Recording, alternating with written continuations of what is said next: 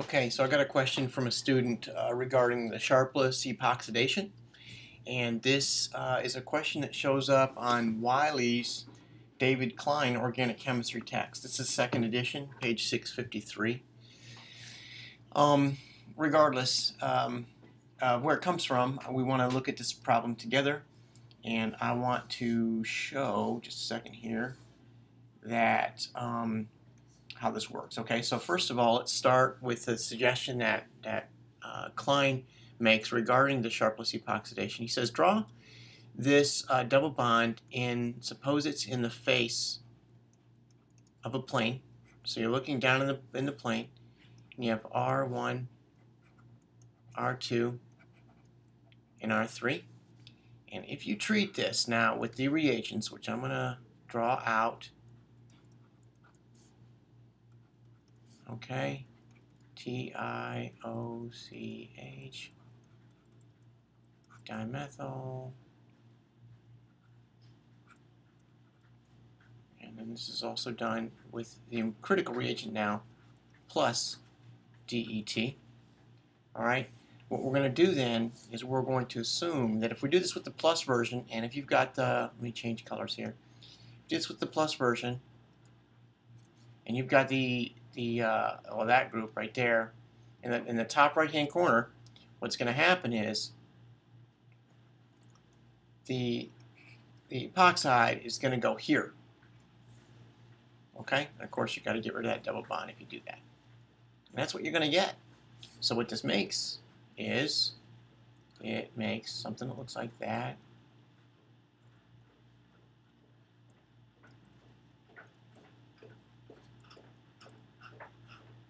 Right? And that's going to put R1 right here. Can you see that? And it's going to put that right there. And this is going to be R3. This will be R2. All right, and finally, I want to give one more version of this that a student gave last night in class, which I thought was really good. And that is here. What he says is, I'm just going to look at it like this. This is my interpretation of what he said. It's possible that I might misrepresent it. He said, I'm going to look at it like that. When I treat this with chicken foot peroxide,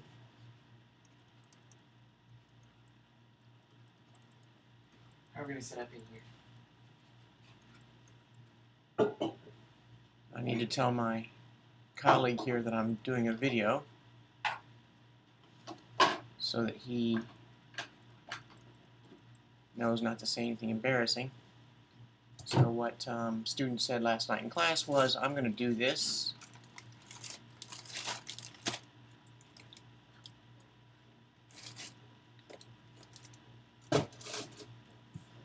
Right? And bring it like that. So then I've got my hydroxide here, R3. I think this is actually a really good way. It's probably to be preferred over the presentation that Klein gives, the one I've used, because you can just leave everything in the same orientation, right? I turn this OH around. Of course, you know there's free rotation about that bond there, so it means nothing that I turn that around. I don't even know why I did that. But I guess the one thing you do have to remember is that these four groups all get pushed down behind the plane now. That one, all four of these guys get pushed down because of repulsion. But these are two methods. The one I showed you a moment ago on the previous page, I'm going to call this method 2, or we'll give the initials of the student who showed that. And this is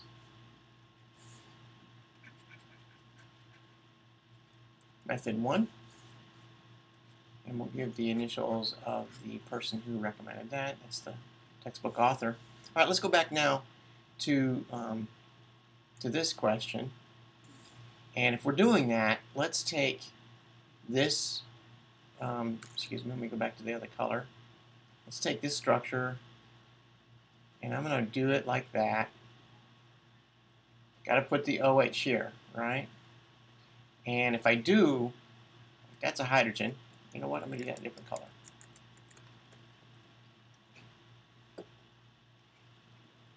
Right? That's a hydrogen, and that's a hydrogen. All right, if I do that, I've got to remember, I'm going to flip the whole thing over. Right? So I'm flipping the whole thing over. That's going to be a hydrogen. How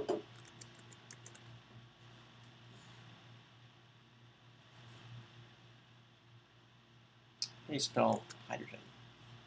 With an H? Still? I'm thinking I'm going to change that rule. All right, and that's a trans, or I guess in this case, an E double bond, right? 1, 2, 3, 4. Let's see.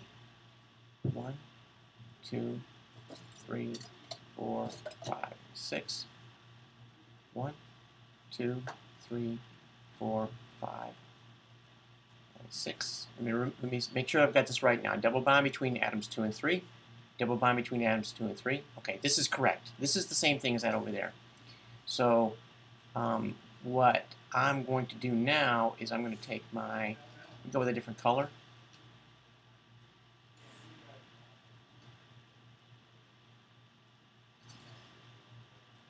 Right?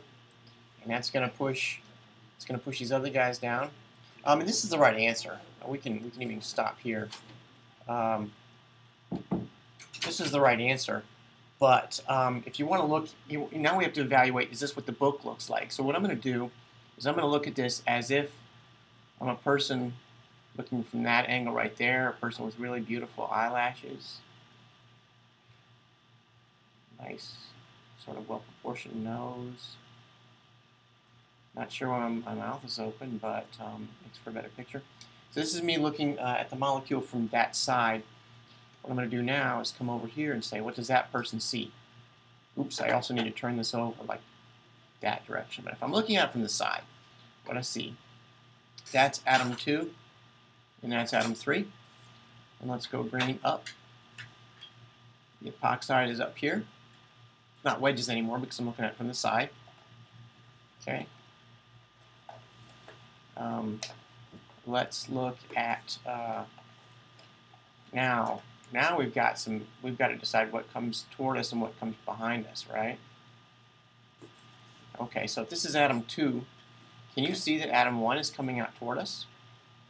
And can you see that, just a minute here, oops, atom 1 is coming out toward us? And can you see that that is the hydrogen, which is behind? All right, and if that's the case, where's the other hydrogen over here? Is it here, or is it here? Please pause the video right now and make a decision. Is it here, or here? Okay, let me suppose you paused it, and I'm going to say, yep, it goes there, because this is the person looking at it. The hydrogen's closer to their nose, actually pretty close to that well-proportioned nose. And it looks like atom 4 is over here. Oops, let's keep our colors the same. Let's keep our colors consistent. That's atom 4.